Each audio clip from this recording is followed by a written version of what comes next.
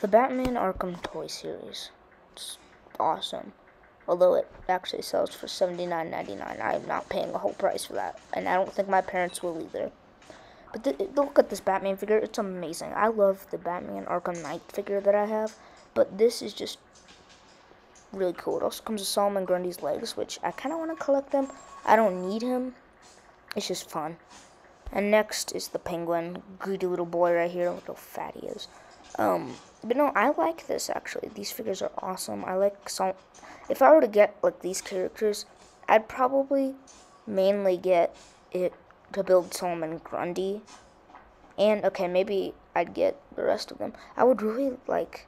Okay, I like Catwoman. She's pretty cool, but I would love Ra's al Ghul. Now I have Batman and Joker, but Ra's al Ghul, the sword is just kind of remixed. It comes with the arms and the trading card like normal. Ra's al Ghul is just awesome, and it builds Solomon Grundy.